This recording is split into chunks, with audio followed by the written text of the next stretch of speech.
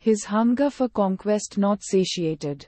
Even after repeated victories, Samrat, King Ajatashatru, Sunil Dutt, of Magad would like to continue on his winning spree.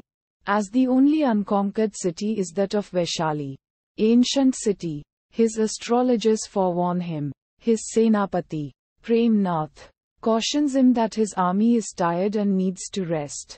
His very own mother refuses to let take part in any war, but he refuses to listen to anyone and hastens to war, which leads to subsequent defeat at the hands of the Vaishali army. Wounded, lost, and on the run from enemy soldiers, Ajatashatru dons the guise of a Vaishali soldier and takes shelter with a woman named Amrapali. Vijayanthimaala. She nurses him back to health, but Amrapali doesn't know that he is the Ajatashatru of Magad yet. They fall in love with each other. Uddharan Chinne. Ajatashatru finds an ally in Senapati Badbadra Singh, K.N. Singh, and both start to plot against Vaishali, this time by reducing the number of soldiers, making them addicted to alcohol, poor training methods, and poor pay, thus demoralizing them, and paving the way for an easy victory for Magad. Amrapali, winning a dance competition, is crowned the Rajnarthaki, royal dancer, of Vaishali. She is known to everyone as a true patriot. One day, she finds out that the soldier she loves is none other than Ajatashatru.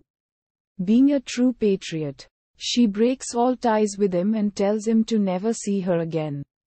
Heartbroken, she tells the ruler of Vaishali that she would like to leave the position of Rajnarthaki. The members of the court put pressure on her and everyone finds out that she had fallen in love with Ajatashatru and declare her as a traitor. Uddharan. The ruler of Vaishali sentences her to life in a dungeon and orders to kill her on a full moon night. Ajatashatru, who is enraged to hear this, gathers his army, and storms the unsuspecting people of Vaishali and virtually burns the city down, killing almost everyone in it. He then rushes to free his beloved from the dungeons. He does set her free, but it is not the same Amrapali. This Amrapali is quite different and not at all thrilled to be in the presence of her conqueror lover. She is taken by him to the battlefield and is shown everyone he killed just to get her. She is horrified to see so much bloodshed. She tells she can't live like this anymore and surrenders herself to Gautam Buddha. Ajatashatru also follows her and surrenders himself.